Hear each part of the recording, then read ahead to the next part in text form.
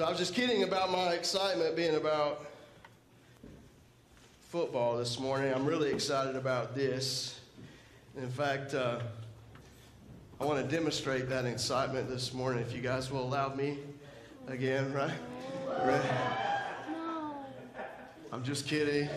I don't know who cleaned that up last week, but thank you very much. I had all intensive purpose of doing that. Whenever I make a mess, I want to clean it up, but somebody cleaned it up for me. So, rewards in heaven. That's all I'm saying. Thank you for doing that. So, but we are in 1 Corinthians 15 as we're continuing our study through this chapter. We've going all the way through the book of 1 Corinthians, and we've made it this far. But we're in 1 Corinthians 15, and for those who are wondering, yes, this is part 5 of That's the Gospel Truth. So here we go. I'm not being real creative on sermon titles right now, but it just fits. It fits all these things that we've been talking about here in 1 Corinthians chapter 15. And I will tell you right now off the bat, there is a difficult verse in this section, verse 29, the very first one that we're actually, when we get into the passage, we're going to discuss. But that's okay, right? We're okay with difficult things in the Bible. What we're going to do is we're going to do our best this morning, and I'm going to do my best to explain that verse to us that we can get a good understanding of it. But before we get there, I wanted for us to have this thought in the forefront of our minds as we go through the rest of this chapter. You guys know what I mean by the forefront of your mind? Like right here. Actually, right there. Right? In the forefront. So like this is the filter by which we're going to take these verses in today, okay, when I say that. All doctrine, all theology, the truth of Scripture, if you will, is not meant to merely be discussed.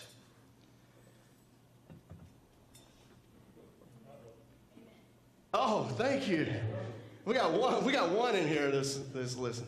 Can I repeat? Let me repeat that. All doctrine, all theology, the truth of Scripture, if you will, is not meant to merely be discussed. Amen. That's right. The truth of Scripture is given to bring about a practical response. We preach here to make better worshipers. Right? Amen. Quality disciple. Man. Where's that confetti cannon, man? That's what this is all about. So and that happens as we hear the words of God and apply it to our lives with action. That's how that takes place. We live it out.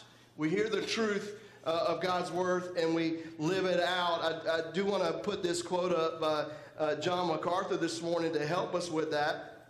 This is what he says. He says, Scripture is never intended to be theory. It is always intended to have a practical incentive built into it.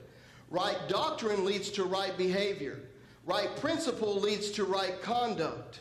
That's the way the Bible goes. God lays out certain truth and he expects certain kinds of behavior in response to that. And I just thought he would say that better than me. So that's why I quoted him today.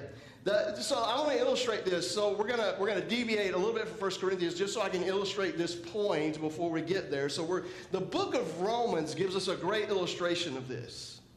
The first 11 chapters of Romans is like theology. It's theology on top of theology on top of theology. And then you get to this verse in chapter 12, verse 1, and this is what Paul says. He says, I appeal to you, therefore, brothers, by the mercies of God, to present your bodies as a living sacrifice, holy and acceptable to God, which is your spiritual worship. So he's like, in light of all these other things that I've said up until this point, this is your response, is that you give yourself wholly to God based on this theology. Let's look at some of that theology that he lists out in the first 11 chapters of Romans. We're not going to look at all of it, right? We don't have time for that. We're going to look at chapter 6, so Romans chapter 6, verses 5 through 14. And you guys just listen to this. and see what I'm talking about, this response that truth should bring out in us. So in Romans chapter 6, verse 5, Paul tells the Romans, he says, "For if we have been united with him in a death like his, we shall certainly be united with him in a resurrection like his. We know that our old self was crucified with him in order that the body of sin might be brought to nothing, so that we would no longer be enslaved to sin. For one who has died has been set free from sin. Now, if we have died with Christ, we believe that we will also live with him.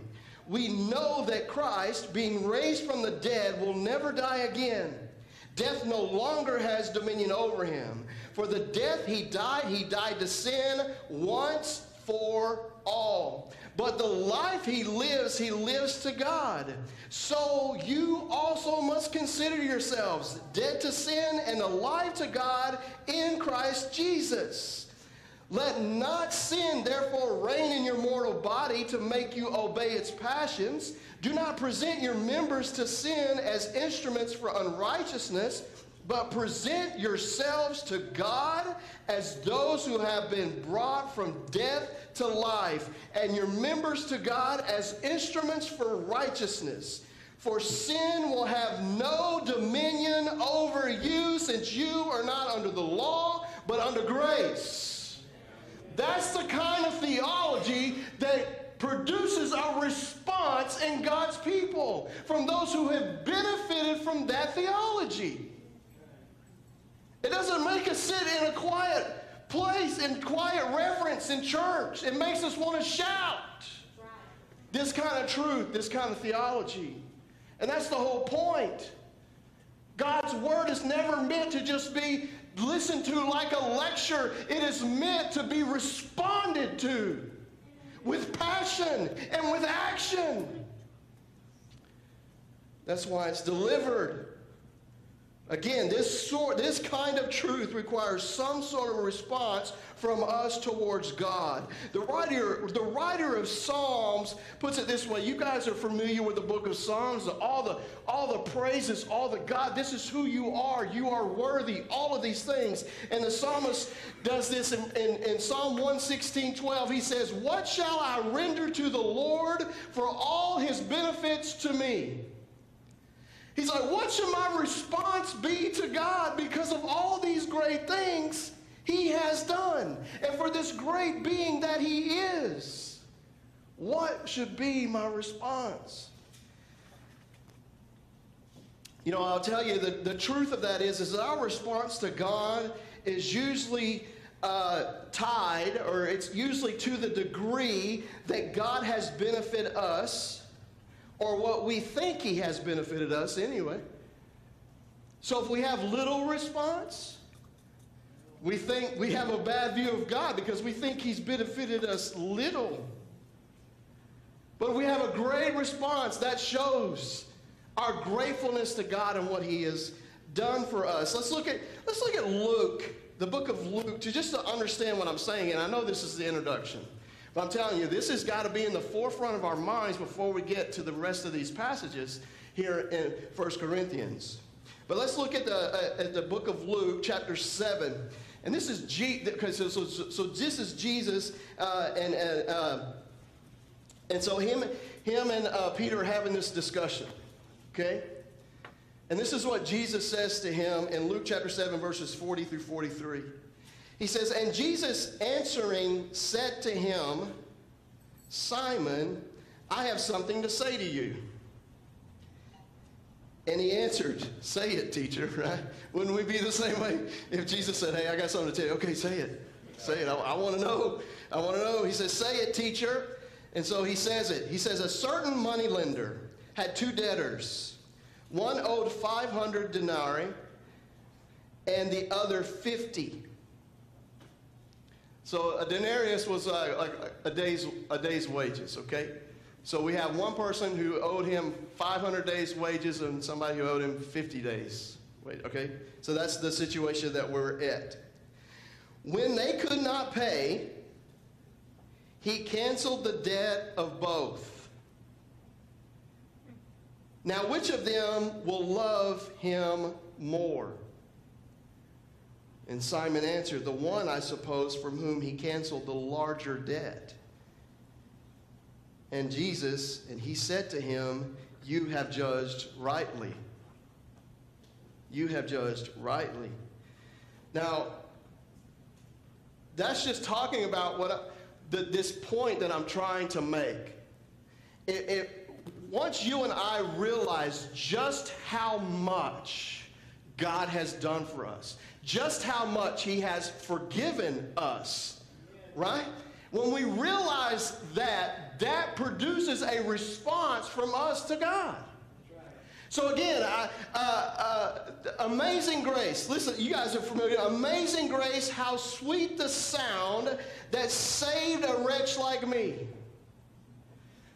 It's the fact of understanding that we are wretches that makes grace so amazing. Do you guys get where I'm coming? Do you guys get what I'm laying down here? Yeah? You tracking? Right? Yeah? Okay, good. The more of a wretch that you and I understand we are, the more amazing the grace is and the sweeter it sounds.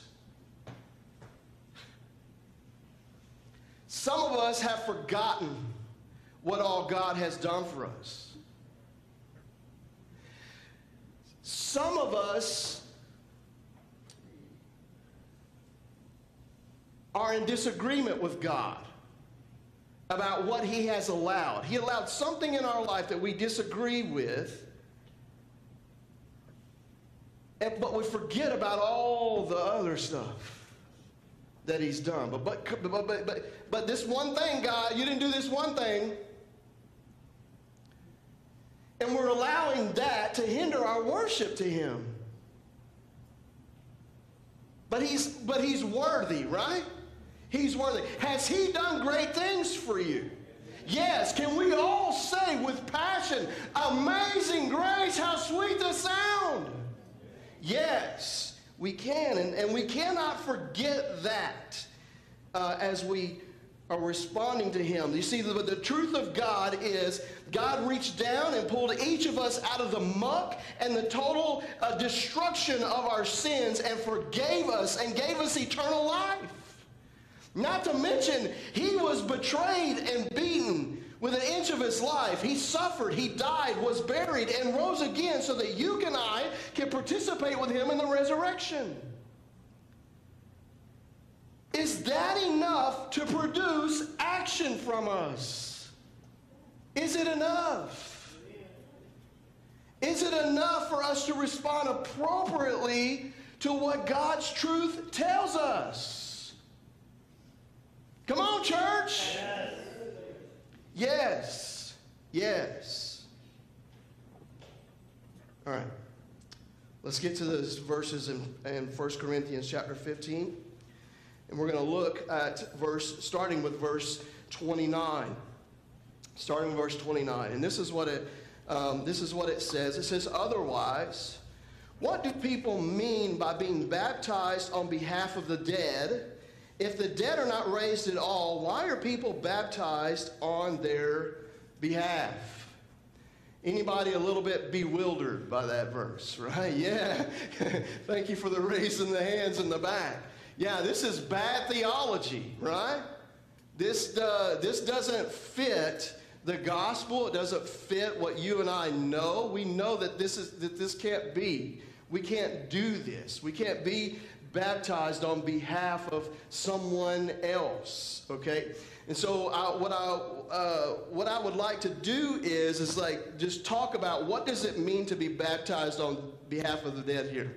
And I'm going to tell you there are about 40 different views. Probably there are more, but like 40 different like maybes that this particular scripture could mean. And so what I would like to do in addressing this, I would like to talk about what it is not first, okay? So I want to talk about what it is not, and then I want to talk about just two other possibilities, all right, of the meaning of this verse that the Bible does support, okay? Because the rest of the Bible does not support how you and I are reading it, right now. Okay, it's found nowhere else in the Bible. Okay, so now we're practicing good study of the Bible right now. Okay, that's what we're doing. So first, what it is not. So some take this verse to mean what you and I initially read and thought it would mean as proxy baptism. Do you know what it means by proxy? You kind of hear that in elections. You vote by proxy, right? It doesn't work in our nation, and it won't work for baptism either. But that's what some have taken this scripture to mean on the surface, is that it just means it's proxy baptism. It's where a believer is baptized on behalf of a dead relative. I think there was some of that sold back in early to finish building a cathedral somewhere. But anyway. But we find we find no such teaching in the New Testament that can happen, that is something that people do. In the 2nd century, there were some heretical groups that practiced vicarious baptism, so that's another word for this, vicarious baptism. But the church at large has never accepted this practice because, again, it goes against the gospel. Baptism also, I would like to point this out, baptism for the dead is an important part of Mormonism, if you guys weren't familiar with that. And obviously we don't agree there either. But again, the Bible gives no support to the idea that anyone can be saved apart from personal faith in Christ. Okay? So to begin with, salvation is a personal matter that each must decide for himself, and second, nobody needs to be baptized to be saved. And again, we know this. We know this, and we know that there's no such thing as proxy baptism. So, now, whether Paul it would just seem weird that Paul would mention it, that they were doing this bad practice, right, and not correct it specifically. And so that's why we think that it just doesn't fit, all right? So we sort of have this problem, like sometimes that we have, and this is why it's good to read your Bible, but at some point you're going to have to begin to study your Bible, okay? Because you'll find things like this, and this requires study. It requires to get it to the bottom of what's happening. And so what we have here is sometimes, because the English language, and I've mentioned this before in our messages, that the English language is sometimes insufficient, especially when it comes to interpreting the Bible. All right, what we have. Now, again, but I'm all for that. I know that God protects his word. I know that too, okay? So again, I'm going to address that as we move through here, but I just wanted to say that up front. So I think that what we have here is that we have a little bit of a translation issue. So now I'm going to just talk about the two meanings that Paul could be describing here. One, that we have to understand is that the Greek word huper, that's the Greek word that's being translated here on behalf of or for, okay? That's the word that's being transferred. But that word can be translated many different ways. It's translated here on behalf of, but it could also be translated for, over, above, across, beyond, instead of, in the name of, because of. So because of the dead, in reference to the dead, with regard to the dead. So it could be translated in all those different kinds of ways, all right, into the English language.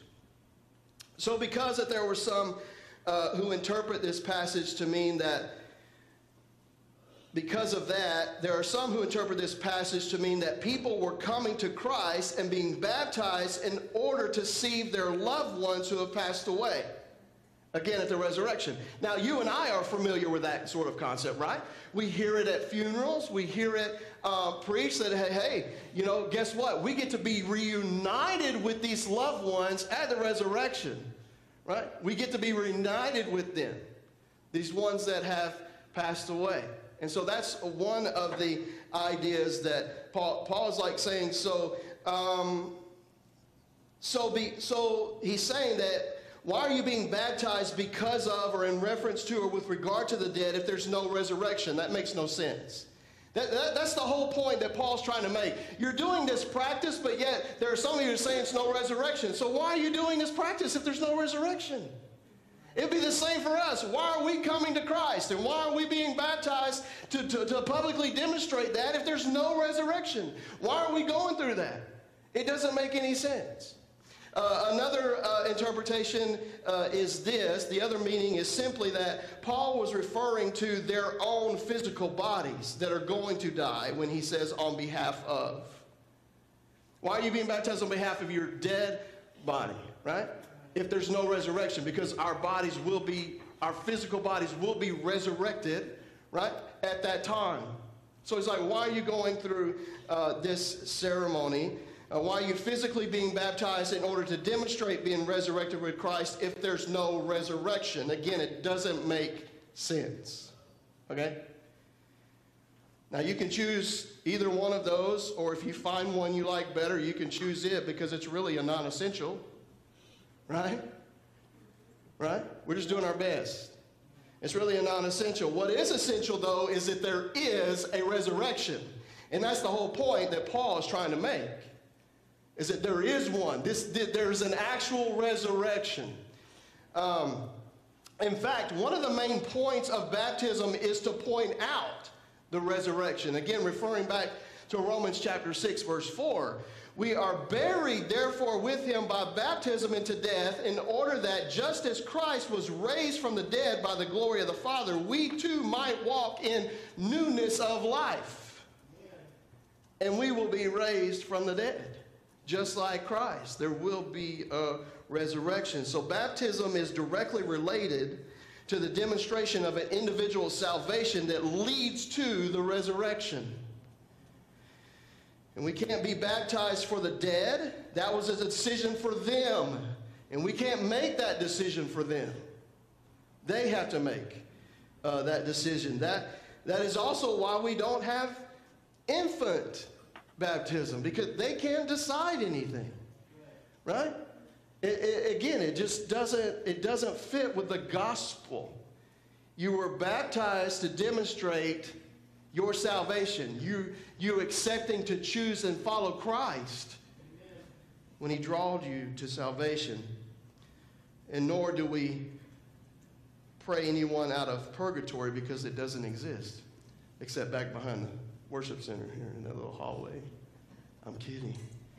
That's an inside joke. That's what we call that hallway, because it doesn't go anywhere. It doesn't lead anywhere. So we nicknamed it purgatory. Anyway. But do you understand the concept? It's the same kind of concept. You can't be on the behalf of others. Salvation is an individual thing. So is baptism. Warren Wiersbe has this quote that I wanted to share with us at this moment. And this is what this scenario should do for us. He says that he says each responsible person on earth will share in either the resurrection of life and go to heaven, or the resurrection of judgment and go to hell. That's in John 5:28-29. We weep for believers who have died, but we ought also to weep for unbelievers who still have the opportunity to be saved. The reality of the resurrection is a motivation for evangelism. So instead of trying to be baptized on behalf of, let's just get out and share the gospel. That's what needs to take place.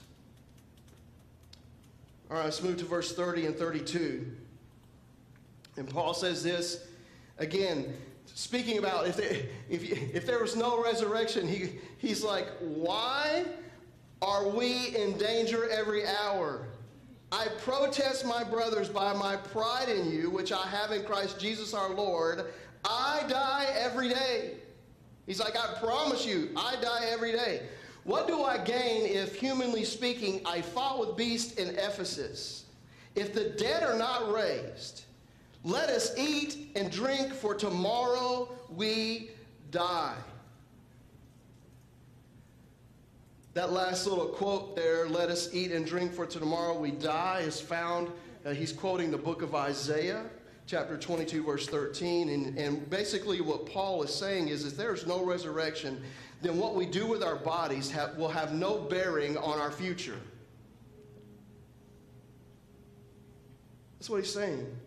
But that's not true. What we do in the body in this life comes up for review at the final judgment seat of Christ. Amen.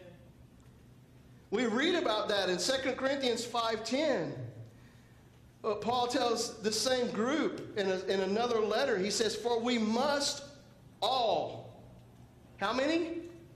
All. We must all appear before the judgment seat of Christ so that each one may receive what is due for what he has done in the body, whether good or evil. Does it matter what we do with this physical body? It matters. It matters.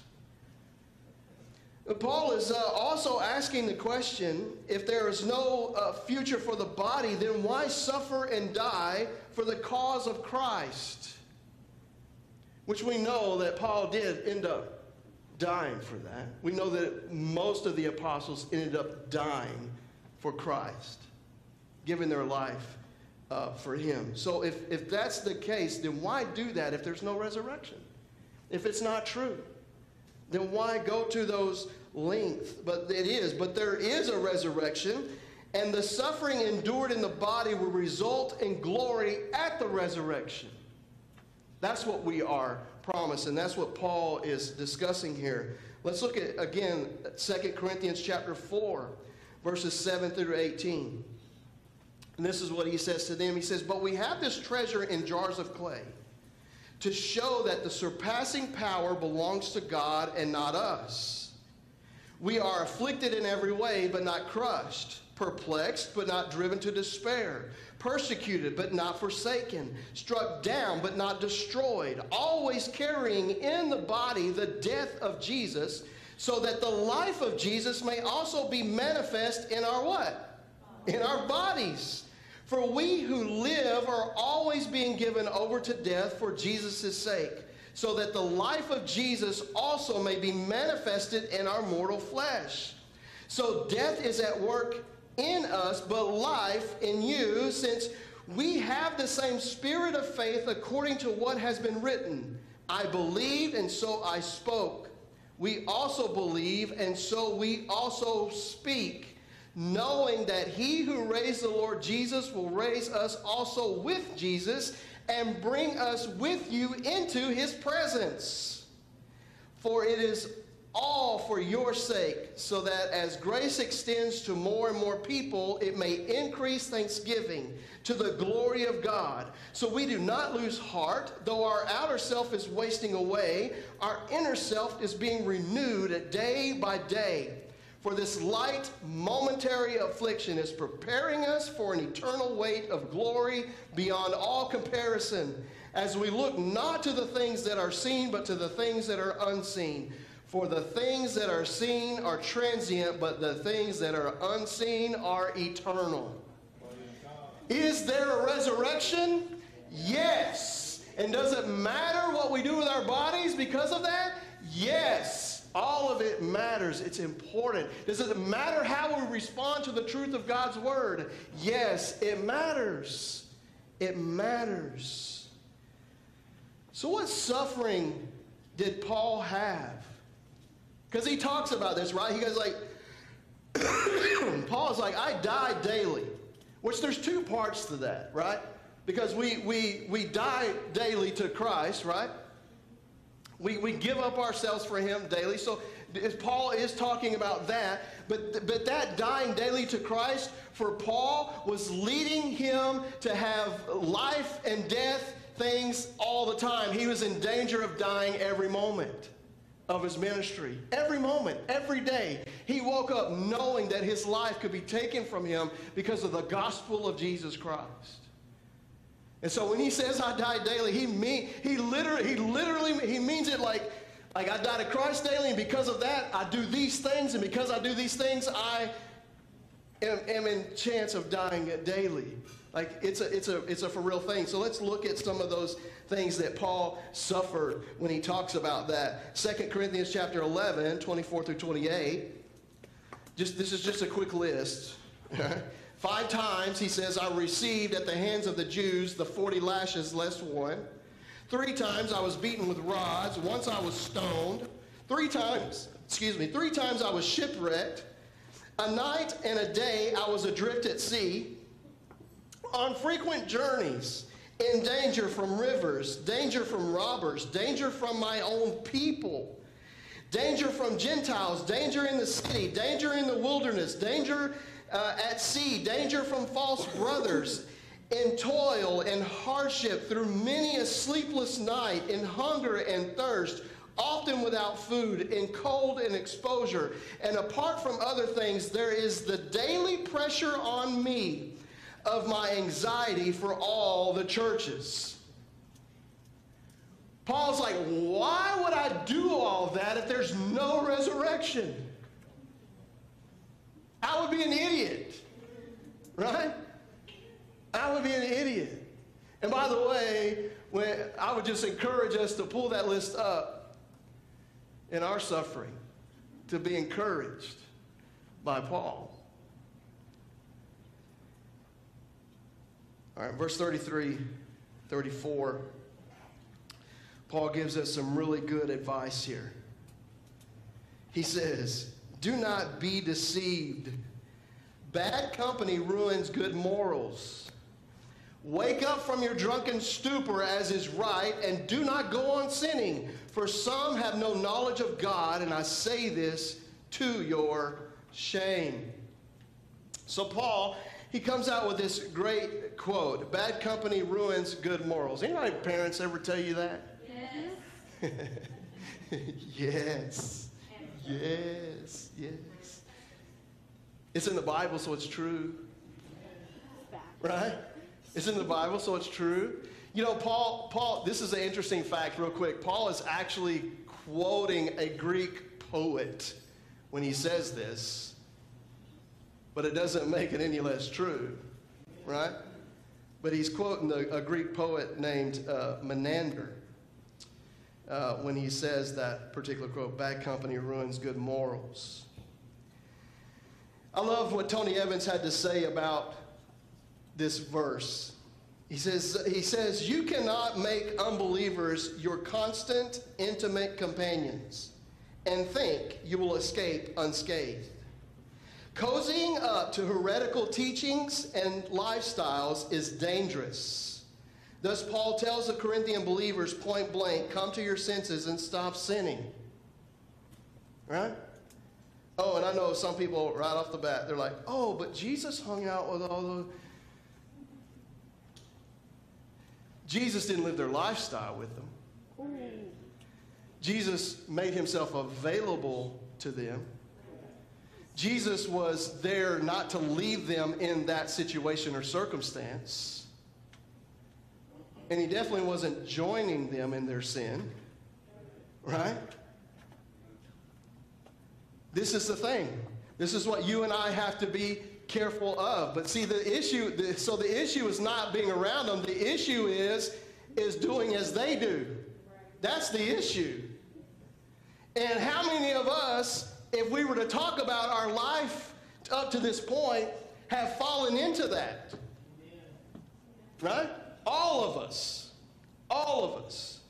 have done something stupid because of the people that we hang around with. Mainly men. If you're a man, I know that that's happened. Good. Right? Men are always doing something stupid.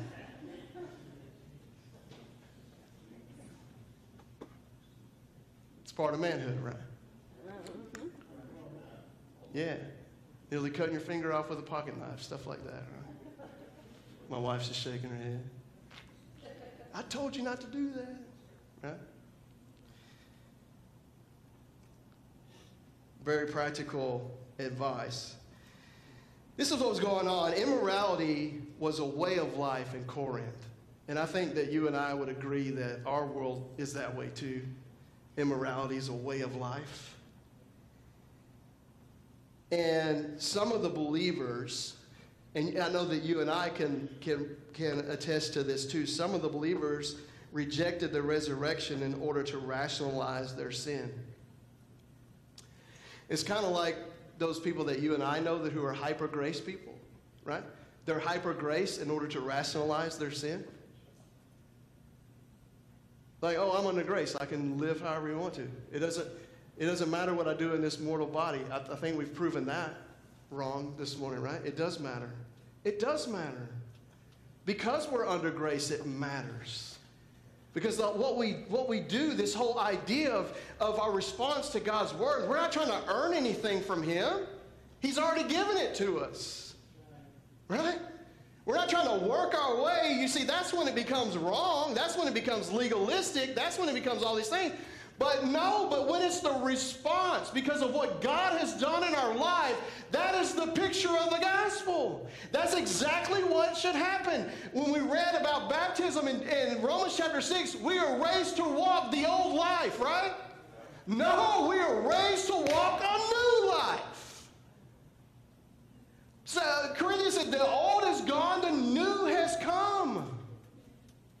And so Paul's like, why are you hanging out with the old? Why are you trying to do the old customs that these Greeks, they don't believe in the resurrection. Why are you turning to that? You know there's a resurrection. That's part of the reason why you came to Christ.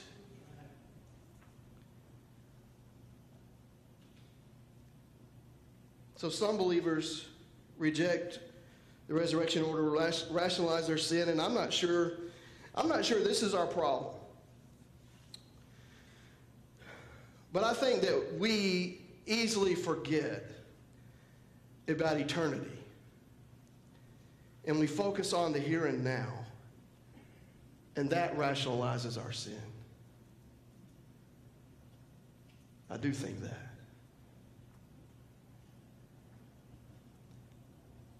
First John chapter 3. John really addresses this, and I want to be really careful here to explain exactly what it means, because you and I, we're not going to live this Christian life perfectly, right? But we are to put an effort to that, right? We are to, but we're not. And so when I read these passages from 1 John, I want you to hear them from the truth of what John is saying. When he says, doesn't go on sinning, he's talking about lifestyles. He's talking about lifestyles of sin.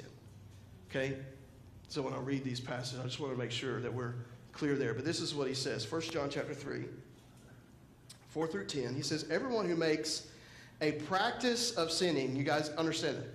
What he's talking about, a practice of sinning. This is a lifestyle. This is something that I'm doing. Everyone who makes a practice of sinning also practices lawlessness. Sin is lawlessness. You know that he appeared, talking about Jesus, in order to take away sins. And in him there is no sin. No one who abides in him keeps on sinning. No one who keeps on sinning either has seen him or known him.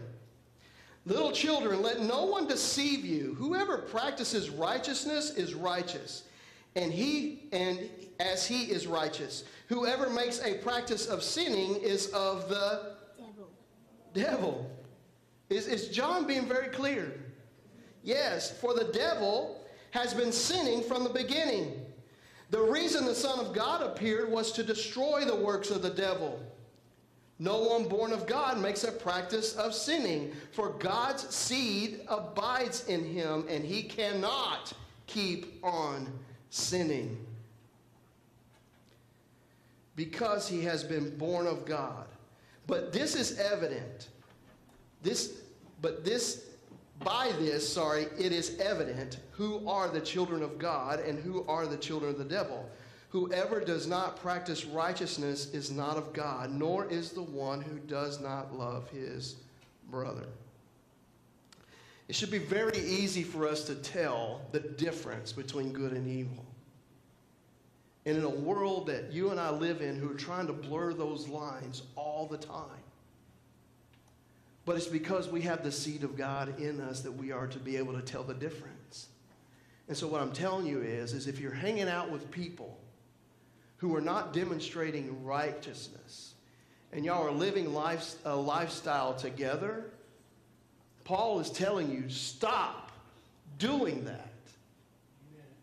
Because they need Christ, and they need to understand the resurrection. And you're not helping in that situation. To fellowship with the unfruitful works of darkness is only to corrupt God's temple. And you guys know that we are the temple of God. Ephesians 5, 6 through 17. Let no one deceive you with empty words. For because of these things, the wrath of God has come on the sons of disobedience. Therefore, do not become partners with them. For at one time you were darkness, but now you're light in the Lord. Walk as children of light, for the fruit of light is found in all that is good and right and true. And try to discern what is pleasing to the Lord. Take no part in the unfruitful works of darkness, but instead expose them. For it is shameful even to speak of the things that they do in secret. But when anything is exposed by the light, it becomes visible. For anything that becomes visible is light. Therefore it says, awake, O sleeper, and arise from the dead, and Christ will shine on you.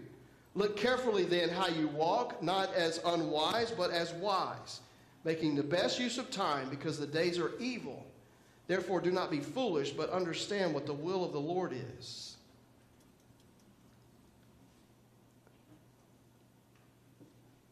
Any questions? No. There's no questions. There's no questions. So we, church, we who compromise with sin, we have no witness to the loss around us. And Paul is saying it is a shame for us to be selfishly living in sin while multitudes die without Christ. That's why he says to that is your shame.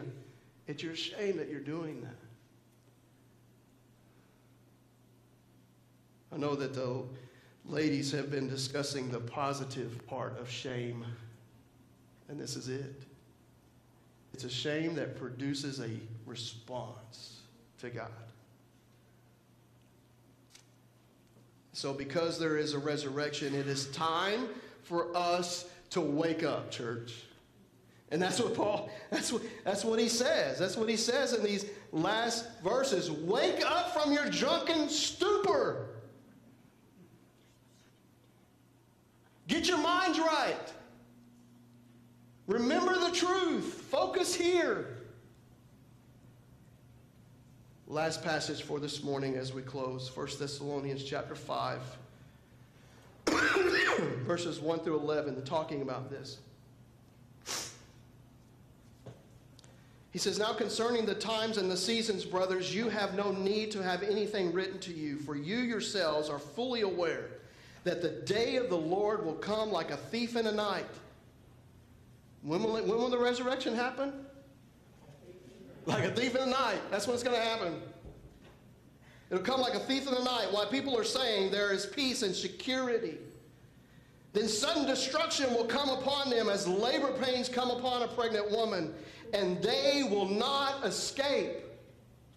But you are not in darkness, brothers. You are not in darkness, for that day to surprise you like a thief. For you are all children of light, children of the day. We are not of the night, nor are we of darkness. So then let us not sleep as others do, but let us keep awake and be sober. For those who sleep, sleep at night, and those who get drunk are drunk at night. But since we belong to the day, let us be sober, having put on the breastplate of faith and love, and for a helmet of the hope of salvation. For God has not destined us for wrath, but to obtain salvation through our Lord Jesus Christ, who died for us, so that whether we are awake or asleep, we might live with him. Therefore, encourage one another and build one another up, just as you are doing. Guys, the truth of God's word should stir up a response in us to him based on these things. The truth about the resurrection, that there's going to be a resurrection, should drive us to be evangelists. That's what it should do. And so this morning, we've heard, like, I wore my daughter out with all these Bible passages, by the way, up in the booth. But we've been handed a lot of truth today. A lot of truth from God's word. And so what has that done? Should that do? That should stir up some response.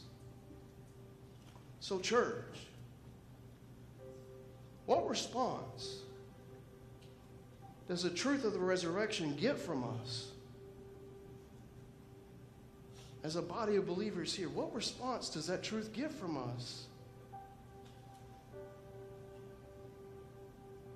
I just want us, just for a moment, to respond to God based on the truth that we've heard today. We'll do that now.